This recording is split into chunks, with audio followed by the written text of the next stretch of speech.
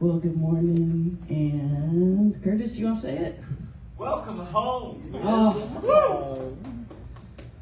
If you don't know, Curtis and Jeff have been battling some stuff, and they haven't been able to make it in a while. So when we said it's been a month of Sundays, it literally has. And so we're just thrilled, and so welcome home. Welcome home to everyone, whether it's your first time here, your gazillionth time here, or whether you just feel like it's been a gazillion times. By home, we mean we want this to be a safe place for you to explore your own beliefs, to question stuff, to decide the answers you thought were answers no longer are, or maybe they are, and just to find yourself. And that's what we mean when we say welcome home. Today I want to talk about something that's so present in our lives that it's often taken for granted.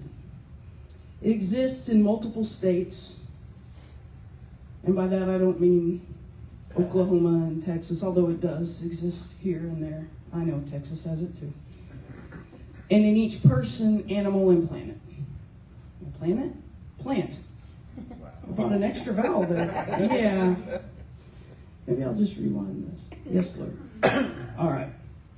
Today I'm going to talk about water. How's that sound? I'll stop trying to frill it with extra words and just say, we're going to talk about water today. See?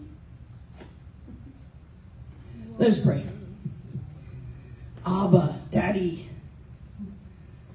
thank you so much.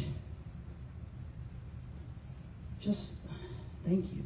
Lord, bless this message. May it speak to each of us as individuals. May we find the kernels that we each need to carry on our day and our week. And may we always leave with encouragement above all else. Thank you for the honor of delivering these words today, and may they come directly from you. Thank you, Lord, in Jesus' name. Amen. So, if I were to try to outline the 400 plus times that water is mentioned in the Bible, that would be like the most boring PowerPoint meeting ever, you know. So I'm not going there. Kind of like insurance training. Yeah, kind of like insurance training. Literally a joke that only Carl and I know because we're both in insurance training.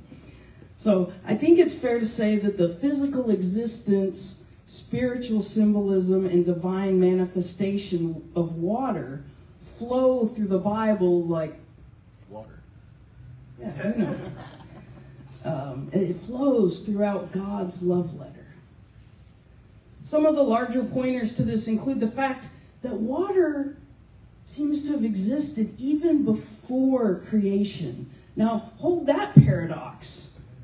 God created everything, but water was there before God before the beginning. So maybe you take that water is God on some level?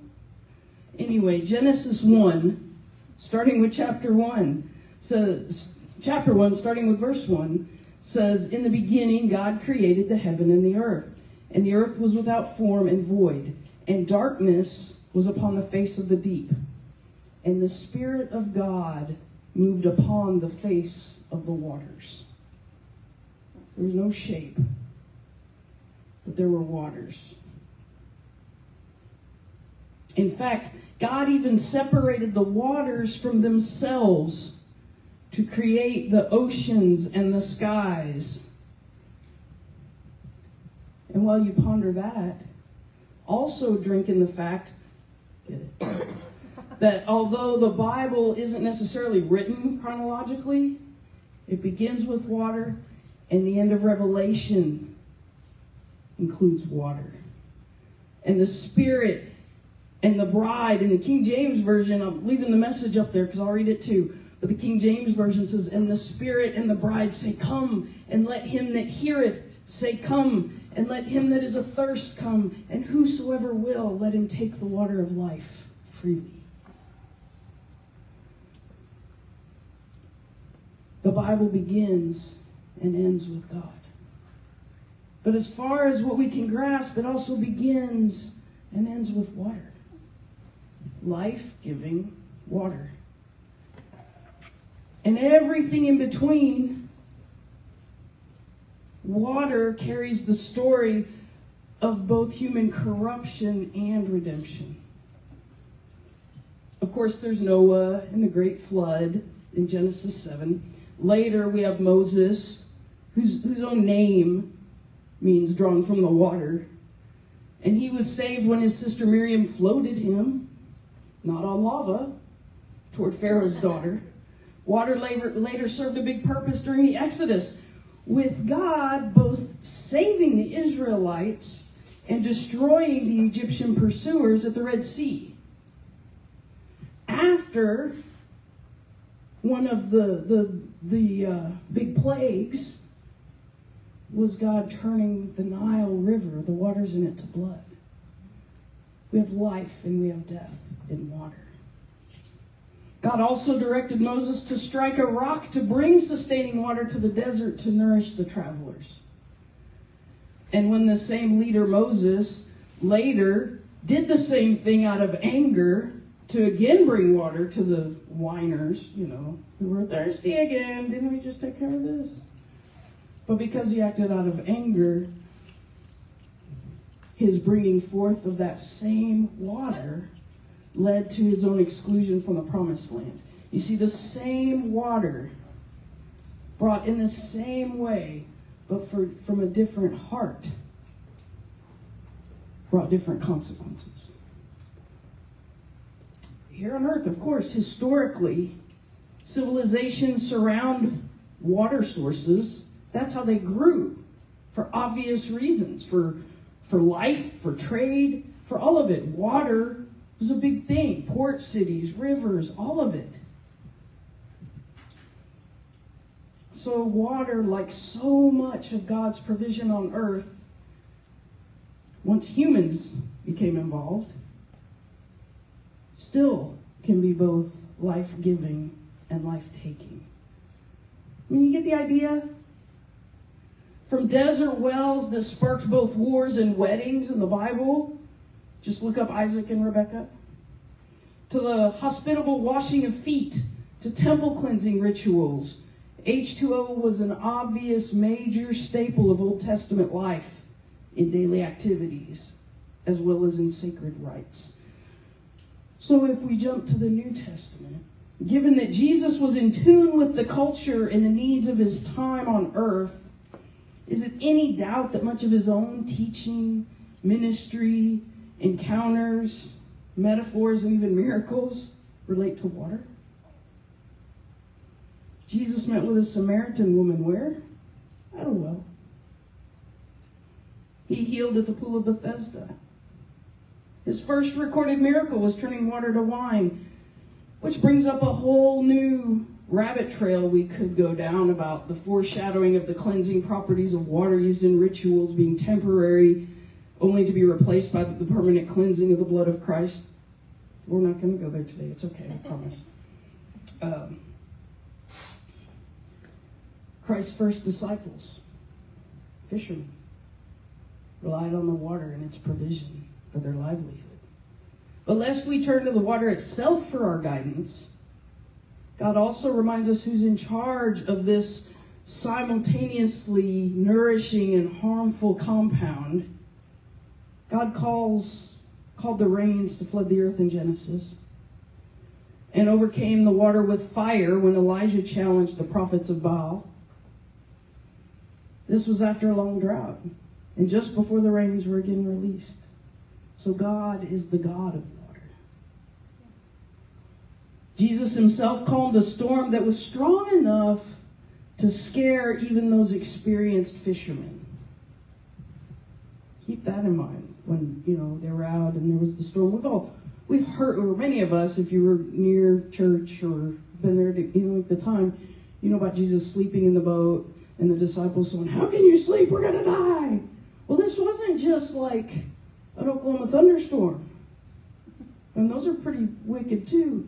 But this was something, remember, these were fishermen that, had been out before. This wasn't their first storm. And it was bad enough that it freaked them out. And yet he can say, "Peace, be still." if that wasn't enough, he also just walked on it. When speaking to Nicodemus about the concept of being born again, Jesus applies the spiritual meaning to water, connecting its visualization to a flow, to the flowing of the Holy Spirit that now joins all of us.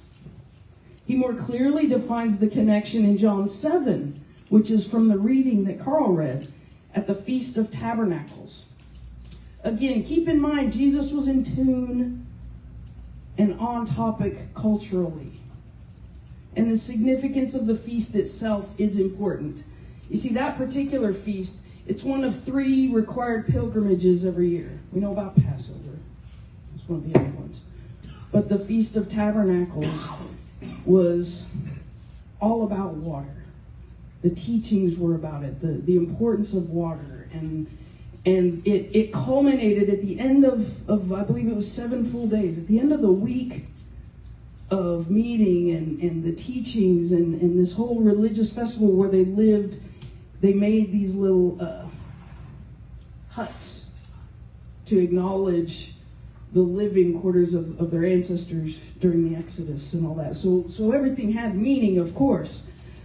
And it culminated in a special ceremony that included pouring water over the altar of God. Water mixed with wine. It's the only time in Jewish ceremony that occurs, that water is directly poured onto the altar. And it was during that pouring seminary? Am I supposed to go to school, or is that what you're trying to tell me? It was during that pouring ceremony that on the last day, the great day of the feast, that's when this goes on. It was during that it says that Jesus stood and cried out. He didn't just whisper it. There were chants going on. One of the chants at the time was, Hosanna, Hosanna, which of course comes into play later, but that was one of the rituals even then. And it was on that day that Christ stood, after all these teachings about water, after all the symbolism, after all the mentions, after it's right there in the minds of all the pilgrims. He cries out saying, if anyone thirsts, let him come to me and drink. This is after the prayers of, Lord, we are thirsty. It's also prayers for the rains, the winter rains that will bring the crops so they don't starve the next year. It's a harvest festival. Snickers knows. And it's also the prayer is twofold, because it's also save us. Save us, Lord. Bring the spiritual quenching that only you can provide. And Jesus stands and essentially declares himself again as the source of that water. That was pretty major stuff. I've spoken before about the political ramifications of some of the things that people spoke. And so again, we have the water and Jesus saying, boom, that's me. If you're thirsty, come to me. See, the Bible illustrates water's significance historically as being in existence before creation. It illustrates water scientifically. And, I mean, do we really need that illustration? We know that it's required for plant life, and animal life, and our lives. We know it's a requirement. And water is illustrated in the Bible spiritually, with Christ as the living water. And now that we know Christ, the living water can also flow through us via the Holy Spirit. And that Scripture states the Holy Spirit is poured out onto us. That also gives us the same access. And you know I'm always going to tie it to why bother, right? Why am I talking about this? Other than a really cool academic angle, it shows that we have a choice. Because we have ownership of this water now. Through the Holy Spirit. It flows through us. Do we allow that living water to continue its healing path by releasing it to others, by sharing that love and reflecting that? Or do we poison it with our own thoughts and our own flaws and our own dams literally damning other people away from it, or tainting it with, well, you can have Jesus if you say the right things, if you believe the right way, if you think the way I think, if you use big words or don't use big words. How do we treat that choice that we have? Because Jesus doesn't need a water treatment plant. The water that he provides is pure. And all we're called to do is reflect it, to pass it on. Yes, we're allowed to add our own flavor to it for us. We're allowed to be independent people, individuals. I wouldn't want another one of me. Oh, y'all don't want that. You know? And we don't want a Stepford church. You know, but God works through that, and it's the same water. So what do we do with that? We have the authority to decide on a continuous basis how our own waters flow. And we have the ability, the forgiveness, the grace, and the chance to make corrections to that once we recognize it. See, that's the other thing about water. It can be turned back on. If it's off, if it's it can correct.